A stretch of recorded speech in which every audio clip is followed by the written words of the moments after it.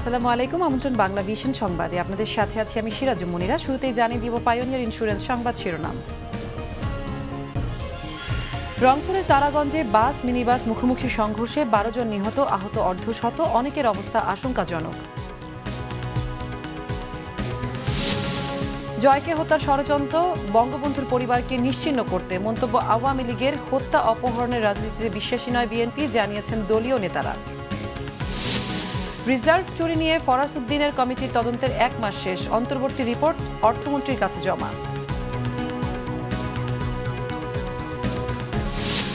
শিক্ষার সুযোগ সবার জন্য আরও সহজ করার আহ্বান প্রধানমন্ত্রীর। দরিদ্র মেধাবী শিক্ষার্থীদের উচ্চ শিক্ষা প্রাপ্তি নিশ্চিতের নির্দেশ। ইয়াবা নাটক করে অর্থ নেওয়ার ঘটনায় মিরপুর মডেল থানার এসআই প্রত্যাহার। সঠিক তত্ত্বাবধানের অভাবেই নৈতিক স্খলন ঘটছে, মন্তব্য সাবেক আইজিপি। শুনছিলেন পায়োনিয়ার ইন্স্যুরেন্স শিরোনাম। চায়ের সাথে সেরাটা। এবারে বিস্তারিত সংবাদ। রংপুর দিনাজপুর মহাসড়কের তারাগঞ্জে 2টি বাসের মুখোমুখি সংঘর্ষে নিহত হয়েছেন 12 জন, আহত হয়েছেন অন্তত 50 জন। এদের মধ্যে অনেকের অবস্থা আশঙ্কাজনক। সকাল 11টার দিকে তারাগঞ্জের ইকরচালি বারাতি ব্রিজ এলাকায় এই দুর্ঘটনা ঘটে। সড়ক দুর্ঘটনায় এবার রংপুরের তারাগঞ্জে ঝরে গেল তরতাজা 12টি প্রাণ। অসতর্ক আর বেপরোয়া গাড়ি চালানোই এর জন্য দায়ী, অভিযোগ প্রত্যক্ষদর্শীদের। দুই গাড়ি উভয়ের পক্ষে মুখোমুখি সংঘর্ষ হয়। সংঘর্ষের ফলে অনেক লোক হতাহত হয়। আমরা ফায়ার সার্ভিস সিভিল ডিফেন্স 8 জনকে জীবিত উদ্ধার করি এবং 7 জন মৃত ব্যক্তির লাশ উদ্ধার করি। সরকারের কাছে একটা আমার অনুরোধ, অবিলম্বে ঢাকা টু তেঁতুলিয়ার জন্য 4 লেন করা হয়। পুলিশ ও প্রত্যক্ষদর্শীরা জানান, দিনাজপুর থেকে আসা তৃপ্তি পরিবহনের লোকাল বাসের সাথে ঢাকা থেকে যাওয়া সাইমন পরিবহনের সংঘর্ষ হলে ঘটনাস্থলেই 8 জন নিহত হন। রংপুর মেডিকেলে চিকিৎসাধীন অবস্থায় 2 জন এবং তারাগঞ্জ স্বাস্থ্য কমপ্লেক্স থেকে গুরুতর 2 জনকে রংপুর মেডিকেল কলেজ হাসপাতালে নেয়ার পথে মারা যান আরও 2 জন। আহতদের তারাগঞ্জ স্বাস্থ্য কমপ্লেক্স ও রংপুর মেডিকেল কলেজ হাসপাতালে চিকিৎসা দেওয়া হচ্ছে। এদের মধ্যে 15 জনের অবস্থা আশঙ্কাজনক। নিহতদের মধ্যে 2 জনের পরিচয় পাওয়া গেছে। এদের মধ্যে রয়েছেন তৃপ্তি ট্রাভেলসের চালক তৈয়ব আলী এবং ইকর আলী মারুন্নফিয়া মাদ্রাসার শিক্ষিকা জিনাতারা। এদিকে দুর্ঘটনার পরপরই রংপুর দিনাজপুর মহাসড়কে যান চলাচল বন্ধ হয়ে যায়। বিকেল 3টার পর চলাচল স্বাভাবিক হয়। নিহতদের অনেকেই কৃষি শ্রমিক। তারা কাজের সন্ধানে বিভিন্ন জেলায় যাচ্ছিলেন বলে জানা গেছে। আহতদের চিকিৎসা চলাকালীন সময় পর্যন্ত রংপুর জেলা প্রশাসন পাশে থাকবে বলে জানান জেলা প্রশাসক। প্রায় 30 থেকে 40 জন যাত্রী আহত হয়েছেন। তাদেরকে তাৎক্ষণিকভাবে রংপুর জেলা পুলিশের বিভিন্ন গাড়ি এবং এখানকার অ্যাম্বুলেন্স দিয়ে আমরা রংপুর মেডিকেল কলেজ হসপিটালে নিয়ে গেছি। সেই সাথে সাথে আমাদের যেটা আছে আহতদের সুচিকিৎসা নিশ্চিত করা, তাৎক্ষণিকভাবে আমরা বলে দিয়েছিলাম হাসপাতালে অ্যাডমিট হওয়ার সঙ্গে সঙ্গে যাতে সুচিকিৎসা নিশ্চিত করা হয়। এছাড়াও প্রত্যেকটা আহত রোগী তাদেরকে আমরা আর্থিক সহায়তা দিচ্ছি। জেলা প্রশাসক পুলিশ সুপার ঘটনাস্থল পরিদর্শন করেছেন। দাফনের জন্য বিকেলে উপজেলা, জেলা এবং বিভাগীয় প্রশাসনের পক্ষ থেকে নিহত 12 পরিবার এবং আহতদের চিকিৎসার জন্য তাদের 48 পরিবারকে 2.5 লাখ টাকা সহায়তা দেওয়া হয়েছে। Banglavision news desk. বঙ্গবন্ধুর পরিবারকে নিশ্চিহ্ন করার জন্য আওয়ামী লীগের ভবিষ্যৎ নেতা সজীব ওয়াজেদ জয়কে হত্যার পরিকল্পনা করা হয়েছে বলে মন্তব্য করেছেন সড়ক পরিবহন ও সেতুমন্ত্রী ওবায়দুল কাদের। সকালে সচিবালয়ে সাংবাদিকদের কাছে ওবায়দুল কাদের বলেন, এই ঘটনার সাথে কারা জড়িত তা নিয়ে আর কোনো সন্দেহ নেই। এফবিআই এর তথ্যের পর সবকিছুই পরিষ্কার হয়ে গেছে। সাংবাদিক হিসেবে শফিক রেহমানকে গ্রেফতার করা হয়নি উল্লেখ করে তিনি বলেন, এখানে কোনো রাজনৈতিক উদ্দেশ্য নেই। যে রাজনৈতিক দল এখনও শফিক রেহমানের পক্ষে অবস্থান নিয়েছে তারাও এই ঘটনার দায় এড়াতে পারে না বলে মনে করেন ওবায়দুল কাদের। হত্যা অপহরণের রাজনীতিতে বিশ্বাস করে না বিএনপি, জানিয়েছেন দলটির নেতারা। সাংবাদিক শফিক রেহমানকে রিমান্ডে যা বলানো হচ্ছে তা সঠিক নয় বলেও মন্তব্য করেন তারা। সাংবাদিক শফিক রেহমান, শওকত মাহমুদ এবং মাহমুদুর রহমানকে গ্রেফতার, রিমান্ড, নির্যাতন বিরুদ্ধে ঢাকা রিপোর্টার্স ইউনিটিতে আলোচনা সভা হয়। সরকারের বিরুদ্ধে বলায় বিরোধী মতের উপর নির্যাতনের অভিযোগ করেন বিএনপি মহাসচিব মির্জা ফখরুল ইসলাম আলমগীর। এ অবস্থায় বৃহত্তর জনগোষ্ঠীকে ঐক্যবদ্ধ করতে 20 দলীয় জোটের পরিধি বাড়ানোর কথা জানান বিএনপি মহাসচিব। এদিকে জাতীয়তাবাদী স্বেচ্ছাসেবক দলের কারামুক্ত নেতাদের নিয়ে শহীদ রাষ্ট্রপতি জিয়াউর রহমানের মাজার জিয়ারতে যান বিএনপির স্থায়ী কমিটির সদস্য নজরুল ইসলাম খান। শফিক রেহমানকে রিমান্ডে নিয়ে স্বীকারোক্তি আদায়ের সমালোচনা করেন তিনি। সরকার ও পুলিশের পক্ষ থেকে সাংবাদিক শফিক রেহমান সম্পর্কে যেসব তথ্য দেয়া হচ্ছে তা সম্পূর্ণ মিথ্যা ও বানোয়াট বলে দাবি করেছেন শফিক রেহমানের স্ত্রী তালিয়া রহমান। জাতীয় প্রেস ক্লাবে শফিক রেহমান মঞ্চ শিরোনামে আয়োজিত আলোচনা সভায় তিনি এ দাবি করেন। তালিয়া রহমান আরও বলেন, অন্যায়ভাবে তার স্বামীকে গ্রেফতার করা হয়েছে। যিনি ভালোবাসা দিবসের প্রচলন করেছেন তাকে হত্যার পরিকল্পনাকারী ভাবা দুঃখজনক বলেও মনে করেন তিনি। সাংবাদিক শফিক রেহমানের রিমান্ড বাতিল করে নিঃশর্ত মুক্তির দাবি জানিয়েছেন তার স্ত্রী তালিয়া রহমান। আলোচনা সভায় বক্তারা বলেন, যারাই সরকারের কর্মকাণ্ডের বিরুদ্ধে কথা বলছে তারা কেউই হামলা মামলা থেকে রক্ষা পাচ্ছে না, কেউই এখন নিরাপদ নয়। এক ব্যক্তির শাসনই দেশ চলছে, তার ইশারাতেই সবকিছু হচ্ছে বলে মন্তব্য করেন তারা। লোক ভালোবাসা দিবস প্রচলন করে, সে লোকের ভাগ্যে এমন হলো যে সে হত্যার কথা চিন্তা করছে। এটা তো অসম্ভব, অলীক এবং এটা একেবারে মিথ্যা, হতেই পারে না। সরকারি মহল থেকে কিংবা পুলিশ মহল থেকে যেসব কথা বলা হচ্ছে এগুলো আমার অপরিচিত। 59 বছরও এগুলো আমার অপরিচিত। বাংলাদেশ ব্যাংকের রিজার্ভ চুরির তদন্তে সাবেক গভর্নর ডক্টর ফরাজ উদ্দিন আহমেদের নেতৃত্বাধীন কমিটি তাদের প্রথম অন্তর্বর্তী প্রতিবেদন জমা দিয়েছে। সচিবালয়ে অর্থমন্ত্রীর কাছে প্রতিবেদন জমা দিয়ে ফরাজ উদ্দিন সাংবাদিকদের কাছে জানান, অনেক পরিশ্রম করে তার কমিটি বস্তুনিষ্ঠ একটি প্রতিবেদন তৈরি করেছে, যার সম্পর্কে সরকার সবাইকে অবহিত করবে। বিকেলে সচিবালয়ে অর্থমন্ত্রী আবুল মাল আব্দুল মুহিতের হাতে তদন্ত প্রতিবেদন তুলে দেন ডক্টর ফরাজ উদ্দিন আহমেদ। গত 20 মার্চ এই তদন্ত কমিটি তাদের কার্যক্রম শুরু করেছিল।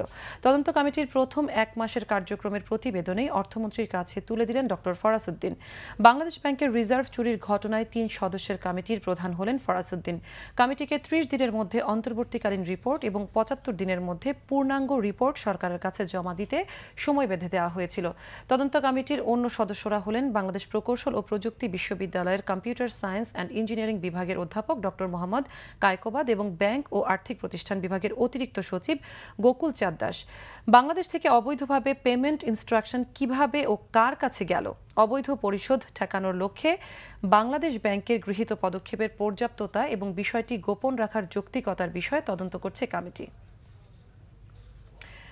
শিক্ষার সুযোগ সবার জন্য আরও সহজ করে দেওয়ার আহ্বান জানিয়েছেন প্রধানমন্ত্রী শেখ হাসিনা। প্রধানমন্ত্রীর শিক্ষা সহায়তা ট্রাস্টের উপদেষ্টা পরিষদের সভায় এ আহ্বান জানান তিনি। নির্দেশ দেন দরিদ্র মেধাবী শিক্ষার্থীদের উচ্চ শিক্ষা প্রাপ্তি নিশ্চিতের। শিক্ষা সহায়তা ট্রাস্টের উপদেষ্টা পরিষদের তৃতীয় সভায় সভাপতিত্ব করেন প্রধানমন্ত্রী শেখ হাসিনা। নিজ কার্যালয়ে আয়োজিত এ সভায় প্রধানমন্ত্রী বলেন, উন্নত ও দারিদ্র্যমুক্ত জাতি গড়তে শিক্ষার কোনো বিকল্প নেই। জানান, বঙ্গবন্ধু স্বাধীনতার পর প্রাথমিক শিক্ষাকে জাতীয়করণ করেছিলেন। তার আদর্শ অনুসরণ করেই প্রাথমিক ও মাধ্যমিক বৃত্তি, মেয়েদের শিক্ষা অবৈতনিক করা সহ নানা উদ্যোগ নিয়েছে সরকার। মূল কথাটা হচ্ছে যে শিক্ষার সুযোগটা সকলের জন্য আরো সহজ করে দেওয়া এবং দরিদ্র পরিবার, মেধাবী ছাত্রছাত্রী তারা যেন উচ্চ শিক্ষাটা পেতে পারে, তারা যেন উপযুক্ত শিক্ষাটা পেতে পারে। কারণ আমাদের ছেলেমেয়ে যত বেশি শিক্ষিত হবে, আমি মনে করি আমার দেশ তত দ্রুত আমরা উন্নত করতে পারবো। শেখ হাসিনা জানান, সরকার পরিবর্তনের সাথে সাথে যেন শিক্ষা খাতের উন্নয়ন থেমে না যায়, এজন্যই করা হয়েছে শিক্ষা সহায়তা ট্রাস্ট ফান্ড। সুবিধাভোগীর সংখ্যা বাড়াতে পরামর্শ দেন ফান্ডের পরিমাণ আরও বাড়ানোর। বাবা মার মাঝে এই সচেতনতাটা এসে গেছে, না তার ছেলে মেয়েকে লেখাপড়া শেখাতে হবে, মানে খাক না খাক ছেলে মেয়েকে লেখাপড়া করাতে হবে, স্কুলে পাঠাতে হবে। অন্তত আমরা এই চেতনাটা আনতে পেরেছি মানুষের মাঝে, এটাই হচ্ছে সব থেকে মানে একটা লক্ষণীয় বিষয় এবং এই চিন্তা চেতনাটাই কিন্তু পথ করে দেবে। সরকার মানসম্মত উচ্চশিক্ষা নিশ্চিত করার নির্দেশও দেন প্রধানমন্ত্রী শেখ হাসিনা। বাতিল হয়ে গেল। তাইমুর রশিদ, বাংলাভিশন, ঢাকা। ইয়াবা নাটকে ঘুষ কেলেঙ্কারির ঘটনার 8 দিন পরে এসে প্রত্যাহার করা হলো মিরপুর মডেল থানার অভিযুক্ত এসআই মোয়াজ্জেমকে। তবে এখনও ধরা ছোঁয়ার বাইরেই থেকে গেছেন কথিত সাংবাদিক শামীম মোল্লা। এই সুযোগে বিভিন্ন মামলাসহ জীবন নাশেরও হুমকি দেয়া হচ্ছে ভুক্তভোগী ব্যবসায়ী আজমলকে। দর্শক, রিপোর্টটির জন্য আমরা অপেক্ষা করছি, কিন্তু এই মুহূর্তে আমরা চলে যাচ্ছি পরবর্তী রিপোর্টে।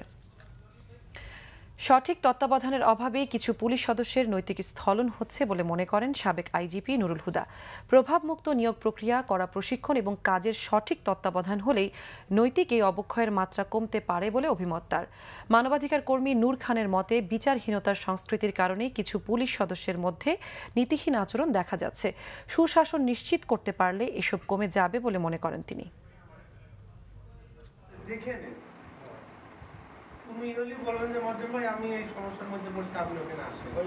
পুলিশ জনগণের বন্ধু। বিপদে যে কোনো মানুষ প্রথমে ছুটে যায় পুলিশের কাছে। তবে পুলিশের কোনো কোনো সদস্য আবার বিপদেও ফেলে মানুষকে। আমাকে আপনারা কোনো বিপদে ফেলবেন না নেক্সট টাইম, আমি আপনাদের কাছে একটা অনুরোধ করি। ভয় দেখিয়ে টাকা আদায়, মাদক দিয়ে গ্রেফতার করার হুমকি সহ নানা অভিযোগ রয়েছে বাহিনীটির গুটিকয় সদস্যের বিরুদ্ধে। 4 পিস ইয়াবা একটা কাগজে সুন্দর করে মোড়ানো, একদম ইনটেক করা, 50,000 টাকা দিয়ে এটাকে মিট করে ফেলো। দুজনকে আলাদাভাবে নিয়ে যায় কালো কাপড় মুখে পিছিয়ে। সাবেক আইজিপি নুরুল হুদার মতে, এরকম অভিযোগ নতুন নয়, আগেও ছিল। যে আইনে পুলিশ বাহিনী গঠন করা হয়েছে সেই আইনের সঠিক প্রয়োগের অভাবকেই নৈতিক স্খলনের জন্য দায়ী করছেন তিনি। সঠিক তত্ত্বাবধানের কিছুটা অভাব আছে মনে হয়। একেবারে অব্যবহিত উপরস্থ যারা কর্মকর্তা আছেন, তাদের তত্ত্বাবধানে রাখার কথা, তারা হয়তো তাদের কাজটা ঠিক মতো করছেন না। অন্যদিকে আইন শৃঙ্খলা বাহিনীর কিছু সদস্যর অসাধু কর্মের জন্য সামাজিক অবক্ষয়কে বড় কারণ মনে করেন মানবাধিকার কর্মী নূর খান। সমগ্র সমাজেই তো অবক্ষয় আমরা দেখছি, এবং সেটারই একটা বহিঃপ্রকাশ আইন শৃঙ্খলা রক্ষাকারী বাহিনীর মধ্যে আমরা দেখতে পাই। কারণটি হচ্ছে, যেহেতু তাদের ক্ষমতা প্রদর্শন করার ব্যবস্থা আছে, যে পদ্ধতিতে তাদের বিচারের আওতায় আনা দরকার বা তাদের বিরুদ্ধে ব্যবস্থা নেওয়া দরকার, সেই পদ্ধতি সমূহের ভিতরেও কিন্তু এক ধরনের দুর্বলতা, ত্রুটি, বিচ্যুতি, অদক্ষতা বিরাজ করতেছে। তাদের মতে আইনের সঠিক প্রয়োগ নিশ্চিত করতে হবে। এক্ষেত্রে সরকারকেই ভূমিকা নিতে হবে। এইটার থেকে মুক্তি পেতে হলে সুশাসন নিশ্চিত করতে হবে, আর সুশাসন নিশ্চিত করতে হলে গণতান্ত্রিক পরিবেশকে বিকশিত হওয়ার সুযোগ দিতে হবে। নিয়োগ ঠিকমতো করবার পর প্রশিক্ষণটা খুব কড়া প্রশিক্ষণ হতে হবে। যখন ডিউটি পোস্টে আসবে তখন সে নিয়মকানুনের মধ্যে আসবে, তাকে তত্ত্বাবধান করতে হবে তার কাজে। সেগুলো ঠিক থাকলে এটা একটা সহনীয় মাত্রায় আসবে। অল্প কিছু সদস্যর কারণে পুরো বাহিনীটির গায়ে যেন কলঙ্ক না লাগে, সেদিকে সংশ্লিষ্টদের নজর দেওয়ার পরামর্শ দেন বিশ্লেষকরা। জিয়া খান, বাংলাভিশন, ঢাকা। ইয়াবা নাটকে ঘুষ কেলেঙ্কারির ঘটনার 8 দিন পরে এসে প্রত্যাহার করা হলো মিরপুর মডেল থানার অভিযুক্ত এসআই মোয়াজ্জেমকে। তবে এখনও ধরাছোঁয়ার বাইরেই থেকে গেছেন কথিত সাংবাদিক শামীম মোল্লা। এই সুযোগে বিভিন্ন মামলাসহ জীবন নাশেরও হুমকি দেওয়া হচ্ছে ভুক্তভোগী ব্যবসায়ী আজমলকে।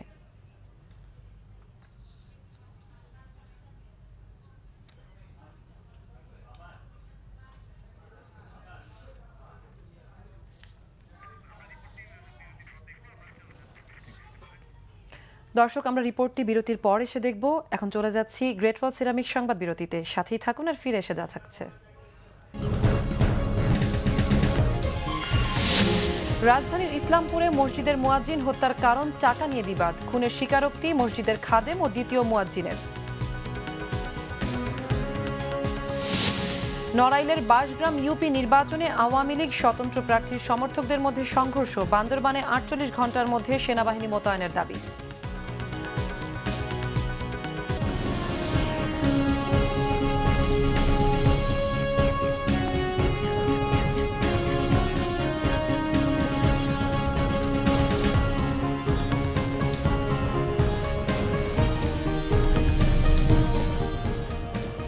স্বাগত আরেকবার বাংলাভিশন সংবাদে। ইয়াবা নাটকে ঘুষ কেলেঙ্কারির ঘটনার 8 দিন পরে এসে প্রত্যাহার করা হলো মিরপুর মডেল থানার অভিযুক্ত এসআই মোয়াজ্জেমকে। তবে এখনও ধরাছোঁয়ার বাইরেই থেকে গেছেন কথিত সাংবাদিক শামীম মোল্লা। এই সুযোগে বিভিন্ন মামলাসহ জীবন নাশেরও হুমকি দেওয়া হচ্ছে ভুক্তভোগী ব্যবসায়ী আজমলকে। 5,000 টাকা আমি ম্যানেজ করছি, বুঝছেন? এই 5,000 টাকার উপরে ভাই আর একটা কথা যদি সেটা হলো কি ভাই, আমাকে আপনারা কোনো বিপদে ফেলবেন না নেক্সট টাইম, আমি আপনাদের কাছে একটা অনুরোধ করি। মিরপুরের এক বাসায় ইয়াবা রেখে পুলিশ নিজেই আবার আটকের ভয় দেখিয়ে ঘুষ আদায়ের এমন ঘটনা গেল 8 দিন আগের, যা সম্প্রতি প্রচারিত হয় বাংলাভিশনে। সেখানে উঠে আসে নিরীহ এক ব্যবসায়ীকে জিম্মি করে কতটা নির্দ্বিধায় ঘুষের টাকা পকেটে ভরলেন মিরপুর মডেল থানার সেই কর্মকর্তা এসআই মোয়াজ্জেম হোসেন। ঢাকা শহরে যেখানে তুমি বলবেন যে মোয়াজ্জেম ভাই আমি এই সমস্যার মধ্যে পড়ছি, আপনি ওখানে আসেন। আগে বিষয়টি নিয়ে কথা বলতেই চাননি সংশ্লিষ্ট কেউই। আর সংবাদ প্রচারের পরপরই টনক নড়ে বড় কর্মকর্তাদের। প্রত্যাহার করা হয় পুলিশের ওই এসআই মোয়াজ্জেমকে। ওকে মিরপুর থানা থেকে প্রত্যাহার করা হয়েছে এবং এই ব্যাপারে আমার উপরে তদন্তভারও অর্পণ করেছেন। আমি তদন্ত কার্য শুরু করেছি, অতি স্বল্পতম সময়ের ভিতরেই আমি এটা শেষ করে দিই। তবে এখনও ধরাছোঁয়ার বাইরেই থেকে গেছেন সেই ভুয়া সাংবাদিক শামীম মোল্লা। এই সুযোগে ভুক্তভোগী ব্যবসায়ীকে বিভিন্ন মামলা ও হামলারও হুমকি দিচ্ছেন প্রতিনিয়তই। নামে মামলা রেকর্ড হয়েছে, ঠিক আছে, ওই বাংলাদেশের ওরা টাকা নিয়ে যায় আর কি। আচ্ছা আচ্ছা, ঠিক আছে। এত কিছুর পরেও আমাদেরকে হুমকি দিচ্ছে, যেখানে টোটালটা তারা ফলস প্রমাণিত হওয়ার পরেও আমাদেরকে হুমকি দিচ্ছে। সেক্ষেত্রে আমরা একটু বেশি ভয় পাচ্ছি, কারণ তারা এটা উল্লেখ করছে বারবার যে বাংলাভিশনের লোক তোমাদেরকে কেমনে বাঁচায়, সেটা আমরা দেখব। এ নিয়ে আতঙ্কে রয়েছেন ভুক্তভোগী ব্যবসায়ী আজমল হোসেন। আমার কাছে তো মনে হচ্ছে আমার লাইফের শঙ্কা, বা আমি এই ধরনের কাজের সঙ্গে কখনোই জড়িত ছিলাম না। তো আমার তো দুইটা টেনশন আমি একসঙ্গে নিতে পারছি না। আর দুইটা টেনশন যখন আমি নিতে পারছি না একসঙ্গে, তখন কিন্তু আমি মানসিকভাবে অনেক ভেঙে পড়তেছি বা অনেক ভেঙে যাচ্ছি। সংবাদ প্রচারের পর অভিযুক্ত এসআই ও ভুয়া সাংবাদিক চক্রের বিরুদ্ধে আরও কিছু অভিযোগ পাওয়া যায়। অনেকে জানান বহুদিন ধরেই মিরপুর পল্লবী এলাকায় চলছে এই চক্রের দৌরাত্ম্য। সেই মামলা ভাই এখন পর্যন্ত আমি ওই মামলাতে ফেরারি আছি, ঠিক আছে। আমি মনে করেন যে চলাফেরা খুব ভয়ে করতে হয়, ঠিক আছে। আমি পল্লবী থানার আশপাশেও যাইতে পারি না, ঠিক আছে। আমার উকিল এখনো ফোন দেয় যে আপনি আসেন না কেন, আপনি এসে এটার জন্য আপিল করেন না কেন, করেন না কেন। আমি বললাম তাহলে আমি এই মামলা থেকে কিভাবে মুক্তি পাবো। তবে পুলিশ কর্মকর্তারা বলছেন নির্দিষ্ট অভিযোগ না আসায় কারো বিরুদ্ধে এতদিন ব্যবস্থা নেওয়া সম্ভব হয়নি। সুজন মাহমুদ, বাংলাভিশন, ঢাকা। রামপাল বিদ্যুৎ কেন্দ্র পরিবেশ ও সুন্দরবনের কোনো ক্ষতি করবে না বলে দাবি করেছে বিদ্যুৎ জ্বালানি ও খনিজ মন্ত্রণালয় সম্পর্কিত স্থায়ী কমিটি। প্রকল্প এলাকা পরিদর্শন শেষে সংসদ ভবনের মিডিয়া সেন্টারে এক ব্রিফিংয়ে কমিটির সভাপতি তাজুল ইসলাম জানান, বিদ্যুৎ কেন্দ্র চালু হলে বরং 12 থেকে 13,000 মানুষের কর্মসংস্থান হবে। এর ফলে সুন্দরবনের ওপর মানুষের হস্তক্ষেপ বন্ধ হবে বলেও আশা করেন তিনি। বিভিন্ন জনের এ নিয়ে নেতিবাচক মন্তব্য বাস্তবতার সাথে সঙ্গতিপূর্ণ নয় বলেও দাবি করেন কমিটির প্রধান। তিনি জানান, কয়লা পোড়ানো হলে তা থেকে নির্গত সালফার বাতাসের টলারেন্স ক্ষমতার সাথে সঙ্গতিপূর্ণ। আর বিদ্যুৎ কেন্দ্রে জাহাজে কয়লা পরিবহনে সুন্দরবনের ক্ষতির সম্ভাবনা নেই বলেও জানান তাজুল ইসলাম। প্রকল্প এলাকা নিয়ে ইউনেস্কো এখনও কোনো উদ্বেগ জানায়নি বলে সাংবাদিকদের অবহিত করেন কমিটির প্রধান। রাজধানীর কোতোয়ালি থানার ইসলামপুরে অবস্থিত ঝব্বু খানম জামে মসজিদের চাঞ্চল্যকর মুয়াজ্জিন বেলাল হোসেন হত্যা মামলায় গ্রেফতার হওয়া 4 আসামির মধ্যে 3 জনকে 3 দিনের রিমান্ডে নিয়েছে পুলিশ। গত 4 জুলাই মসজিদের ভেতরেই ছুরিকাঘাতে খুন হন মুয়াজ্জিন বিল্লাল হোসেন। পুলিশ জানিয়েছে, দান বাক্সের টাকা মসজিদের নিচ তলায় 33টি দোকান ভাড়া ও এলাকার ব্যবসায়ীদের কাছ থেকে মিলাদ বাবদ উপার্জিত লাভে টাকা খাটাতেন মুয়াজ্জিন বেলাল। বেলালের একচ্ছত্র কর্মকাণ্ড সহ্য করতে না পেরে একই মসজিদের খাদেম হাবিব ও দ্বিতীয় মুয়াজ্জিন মোশাররফ তাকে খুন করেছে। ঘটনার রহস্য উদ্ঘাটনে তথ্য প্রযুক্তি ব্যবহারের মাধ্যমে নড়াইলের নড়াগাতি থেকে খুনের সাথে জড়িত মূল আসামি হাবিবকে গ্রেফতার করা হয়। আটক হওয়া মসজিদের খাদেম জানিয়েছে, বেলালকে এর আগে 2 বার খুন করার চেষ্টা করে ব্যর্থ হয় তারা। নড়াইলের বাঁশগ্রাম ইউপি নির্বাচনে আওয়ামী লীগ চেয়ারম্যান প্রার্থী ও স্বতন্ত্র প্রার্থীর সমর্থকদের মধ্যে সংঘর্ষে 5 জন আহত হয়েছে। এদিকে 48 ঘণ্টার মধ্যে বান্দরবানে সেনাবাহিনী বা স্পেশাল কোনো বাহিনী মোতায়েন এবং অবৈধ অস্ত্র উদ্ধার করে ইউপি নির্বাচনের সুষ্ঠু পরিবেশ তৈরি না করলে নির্বাচন থেকে সরে দাঁড়ানোর ঘোষণা দিয়েছে আওয়ামী লীগ। নড়াইলের বাঁশগ্রাম ইউপি নির্বাচনে আওয়ামী লীগ চেয়ারম্যান প্রার্থী সিরাজুল ইসলাম এবং স্বতন্ত্র প্রার্থী রফিকুল ইসলামের সমর্থকদের মধ্যে সংঘর্ষে 5 জন আহত হয়েছে। এদিকে আসন্ন ইউপি নির্বাচন নিয়ে সংশয় প্রকাশ করে সংবাদ সম্মেলনে বান্দরবান জেলা আওয়ামী লীগের নেতারা অভিযোগ করেন, জেলার 25টি ইউনিয়নের মধ্যে 20টি ইউনিয়নে ভোটার ও প্রার্থীদের হুমকি ধামকি দিচ্ছে জেএসএস। বিষয়টি নির্বাচন কমিশনকে জানানো হয়েছে। এদিকে কুমিল্লার মুরাদনগরে মনোনয়ন দেওয়ার আশ্বাস দিয়ে কুমিল্লা জেলা আওয়ামী লীগের সাধারণ সম্পাদক জাহাঙ্গীর আলম সরকার 5 কোটি টাকা নিয়েছে বলে অভিযোগ করেছে উপজেলা আওয়ামী লীগ। এক সংবাদ সম্মেলন করে তারা এই অর্থ ফেরত চেয়েছে। এ নিয়ে ভুক্তভোগীরা মানববন্ধন ও বিক্ষোভ মিছিল করেছে। ইউএস ডলার ইনভেস্টমেন্ট বন্ডে বিনিয়োগের জন্য এবছর মোট 6 জনকে সিআইপি মর্যাদা দিয়েছে জাতীয় রাজস্ব বোর্ড এনবিআর। দুপুরে জাতীয় রাজস্ব বোর্ড ভবনে সিআইপিদের মাঝে সিআইপি কার্ড বিতরণ করেন এনবিআর এর চেয়ারম্যান নজিবুর রহমান। বন্ডে বিনিয়োগ করে জাতীয় উন্নয়নে ভূমিকা রাখায় নতুন সিআইপিদের ধন্যবাদ জানান এনবিআর চেয়ারম্যান। সিআইপিদের মধ্যে বক্তব্য দেন বিশিষ্ট শিল্পপতি ও বাংলাভিশনের ব্যবস্থাপনা পরিচালক সৈয়দ এ.কে আনোয়ারুজ্জামান। তিনি বলেন, দেশের অর্থনীতিতে অবদান রাখতে পারা আনন্দের, আর তাদের অবদানের স্বীকৃতি দেয় সরকার ও এনবিআর এর প্রতি ধন্যবাদ জানান তিনি। এ ধরনের সম্মাননা প্রবাসী বিনিয়োগকারীদের উৎসাহিত করবে বলেও মন্তব্য করেন আনোয়ারুজ্জামান। এছাড়া সিআইপি কার্ড পেয়েছেন আসিফ আহমেদ চৌধুরী, আরিফ আহমেদ চৌধুরী, সায়রা চৌধুরী, আফতাব হোসেন ও কাজী গিয়াসউদ্দিন।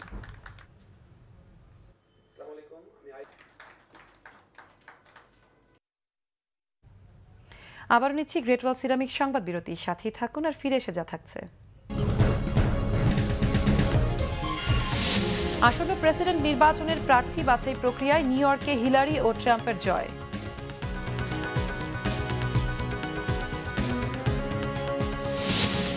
বাফুফে নির্বাচনে বিনা প্রতিদ্বন্দ্বিতায় সিনিয়র সহসভাপতি আব্দুস সালাম মোর্শেদি নির্বাচিত।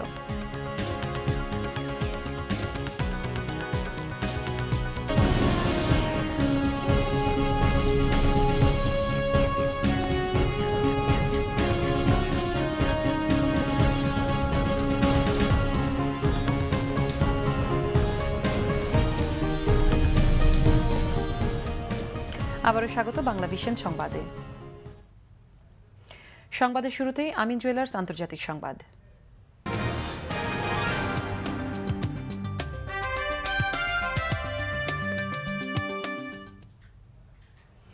যুক্তরাষ্ট্রের প্রেসিডেন্ট পদে রিপাবলিক ও ডেমোক্রেটিক দল থেকে মনোনয়ন পাওয়ার দৌড়ে আরও এগিয়ে গেলেন ডোনাল্ড ট্রাম্প ও হিলারি ক্লিন্টন।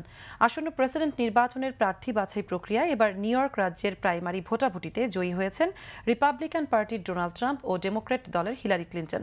রিপাবলিকান দলের অন্যান্য মনোনয়ন প্রত্যাশীদের মধ্যে ৬২% সমর্থন নিয়ে জয় পেয়েছেন মুসলিম বিরোধী মন্তব্য করা বিতর্কিত ব্যবসায়ী ডোনাল্ড ট্রাম্প।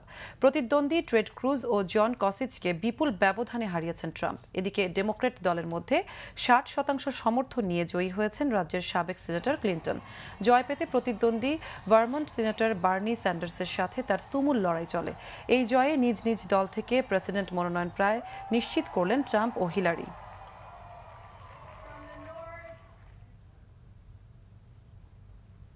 এবার দেশের বাইরের আরও কিছু খবর নিয়ে একটি ডেস্ক রিপোর্ট রয়েছে। সিরিয়ার বিদ্রোহী নিয়ন্ত্রিত ইদলিব প্রদেশে বিমান হামলায় নিহত হয়েছে শিশুসহ অন্তত 50 জন। তবে সিরিয়ার সরকার না রাশিয়া এই হামলা চালিয়েছে তা নিশ্চিত নয়। এর জেরে জেনেভায় শান্তি আলোচনা বর্জন করেছে সিরিয়ার প্রধান বিরোধী জোট এসএনসি। ইকুয়েডরে ভয়াবহ ভূমিকম্পের 4 দিন পর জীবিত কাউকে উদ্ধারের সম্ভাবনা ক্রমেই ক্ষীণ হয়ে আসছে। এখনও নিখোঁজ 250 থেকে 1700 মানুষ ধ্বংসস্তূপের নিচে চাপা পড়ে আছে বলে ধারণা করা হচ্ছে। এরই মধ্যে নিহতের সংখ্যা বেড়ে 525 জনে পৌঁছেছে। এদিকে অস্বাস্থ্যকর পরিবেশে খাবার ও বিশুদ্ধ পানি সংকটে পড়েছে গৃহহীন হাজারো মানুষ। প্রচণ্ড খরায় বিপর্যস্ত ভারতের বেশ কয়েকটি রাজ্য। খরায় প্রায় 256টি জেলার অন্তত 33 কোটি মানুষ ক্ষতিগ্রস্ত হয়েছে বলে জানিয়েছে দেশটির সরকার। গেল কয়েকদিনে বেশিরভাগ এলাকার তাপমাত্রা 40 ডিগ্রি সেলসিয়াস ছাড়িয়ে গেছে। তীব্র দাবদাহে ভারত জুড়ে এখন পর্যন্ত 100-এরও বেশি মানুষের মৃত্যু হয়েছে। আর মাত্র কয়েক ঘন্টা পর বৃহস্পতিবার 90 বছরে পা দিচ্ছেন ব্রিটেনের রানী দ্বিতীয় এলিজাবেথ। তবে জন্মদিনের উদযাপন শুরু হয়ে গেছে একদিন আগে, বুধবার থেকেই। এদিন উইন্ডসরে সাধারণ মানুষের সাথে শুভেচ্ছা বিনিময় করেন তিনি। এছাড়া রাজপ্রাসাদে 3 প্রজন্ম, ছেলে প্রিন্স চার্লস, নাতি প্রিন্স উইলিয়াম ও নাতির ছেলে ছোট প্রিন্স জর্জের সাথে ছবি তুলেছেন রানী এলিজাবেথ। রিফাত জামান, বাংলাভিশন নিউজ ডেস্ক। এবার ক্লেমন খেলার সংবাদ।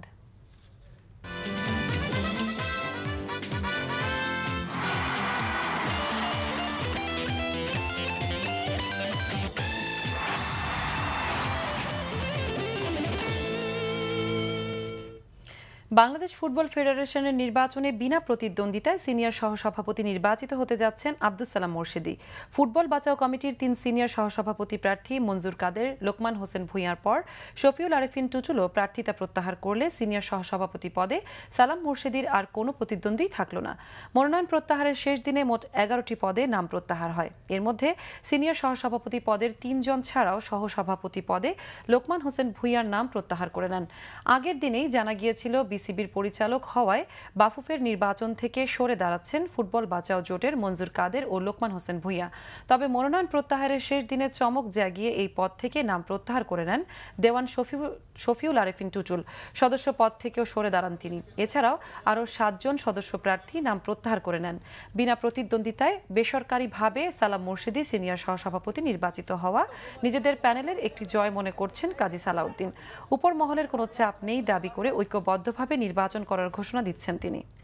যারাই ছিলেন এখানে তারা দক্ষ, যোগ্য এবং অভিজ্ঞতা সম্পন্ন, তারা রিজাইন করে বা তারা তাদের প্রত্যাহার করে নিয়েছেন। আমি বেসরকারিভাবে নির্বাচিত হয়েছি। অবশ্যই আমি সামনে আমি ইলেকশন করছি, কারণ ইলেকশন যদি না করতাম তাহলে তো উইথড্র করতাম। আমার গোটা প্যানেল আমার সাথে আছে, ইলেকশন করছি। আপনারা যদি কোনো রিউমার শুনেন, this is nothing but A rumour. আমার উপরে কোনো গভর্নমেন্টের চাপ নেই কোন ভাইস প্রেসিডেন্ট বাদ দিতে, কোন ভাইস প্রেসিডেন্ট দিতে, কোন দিতে। আমার সাথে এখন পর্যন্ত ফুটবল ফেডারেশন নিয়ে কোনো আলাপ করে নাই। This is a news. আবাহনীর হয়ে প্রিমিয়ার ক্রিকেট লিগ শিরোপা জিততে চান তামিম ইকবাল খান। নতুন মৌসুমে ক্লাবের অধিনায়কের দায়িত্ব পেয়ে এই লক্ষ্যের কথা জানিয়েছেন এই মার্কুটে ওপেনার। 22 এপ্রিল লিগ শুরুর প্রথম দিনেই মাঠে নামছে আবাহনী। ফতুল্লা আবাহনীর প্রতিপক্ষ মাশরাফি বিন মুর্তজার কলাবাগান ক্রীড়া চক্র। এই মৌসুমে শিরোপা জয়ের লক্ষ্যে তামিমকে অধিনায়ক এবং খালেদ মাহমুদ সুজনকে কোচের দায়িত্ব দিয়ে শক্তিশালী দল গড়েছে আবাহনী।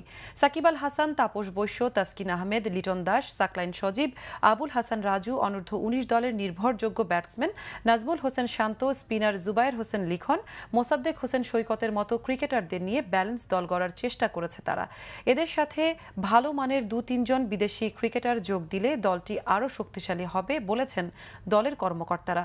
বুধবার ক্রিকেট দলের জার্সি উন্মোচন অনুষ্ঠানে অধিনায়ক হিসেবে তামিমের নাম ঘোষণা করেন বিসিবির পরিচালক ও আবাহনী ক্রিকেট কমিটির ভাইস চেয়ারম্যান জালাল ইউনুস। অনুষ্ঠানে বিসিবির পরিচালক আকরাম খান, কোচ খালেদ মাহমুদ সুজন, শেখ বশির উদ্দিন মামুন সহ অন্যান্য কর্মকর্তারা উপস্থিত ছিলেন। আবাহনীর মতো বড় টিমে খেললে অবশ্যই একটু প্রেশার থাকে। আমরা সবাই জানি যে আবাহনী যখনই টিম করে চ্যাম্পিয়ন ফাইটের জন্য টিম করে, ওই হিসাবে ওরা সবসময় যখন থেকে আমি খেলছি তখন থেকে তাই আমি দেখে আসছি। সো আমাদের দায়িত্ব থাকবে প্লেয়ারদের যে আমাদের 100%টা দেওয়া। আর আমি শিওর যে যদি সব প্লেয়াররা মিলে 100% দিয়েও যদি আমরা ম্যাচ না জিতি, তাহলে আমি শিওর যে ম্যানেজমেন্ট থেকেও খুশি থাকবে, এটা তো কোনো কমপ্লেন থাকবে না। But the main motive will be to give 100%। দর্শক, আমরা সংবাদ শেষ করব, যাবার আগে পায়োনিয়ার ইন্স্যুরেন্স সংবাদ শিরোনামগুলো আরেকবার জানিয়ে যাব। রংপুরের তারাগঞ্জে বাস মিনিবাস মুখোমুখি সংঘর্ষে 12 জন নিহত, আহত অর্ধশত, অনেকের অবস্থা আশঙ্কাজনক। জয়কে হত্যার ষড়যন্ত্র, বঙ্গবন্ধুর পরিবারকে নিশ্চিহ্ন করতে মন্তব্য আওয়ামী লীগের। হত্যা অপহরণের রাজনীতিতে বিশ্বাসী নয় বিএনপি, জানিয়েছেন দলীয় নেতারা। রিজার্ভ চুরি নিয়ে ফরাজ উদ্দিন কমিটির তদন্তের 1 মাস শেষ, অন্তর্বর্তী রিপোর্ট অর্থমন্ত্রীর কাছে জমা। শিক্ষার সুযোগ সবার জন্য আরও সহজ করার আহ্বান প্রধানমন্ত্রীর। দরিদ্র মেধাবী শিক্ষার্থীদের উচ্চ শিক্ষা প্রাপ্তি নিশ্চিতের নির্দেশ। ইয়াবা নাটক করে অর্থ নেওয়ার ঘটনায় মিরপুর মডেল থানার এসআই প্রত্যাহার। সঠিক তত্ত্বাবধানের অভাবেই নৈতিক স্খলন ঘটছে, মন্তব্য সাবেক আইজিপির। এই ছিল এখনকার মতো। পরের সংবাদ রাত 10:30। এর আগে 9টায় রয়েছে নিউজ টপ 10, দেখার আমন্ত্রণ রইল। এছাড়া দেশ বিদেশের সবশেষ সংবাদ সবার আগে জানতে আপনার গ্রামীণ ফোন, বাংলা লিংক ও এয়ারটেল থেকে ডায়াল করতে পারেন 1616 এই নম্বরে। এতক্ষণ সঙ্গে থাকায় ধন্যবাদ সবাইকে।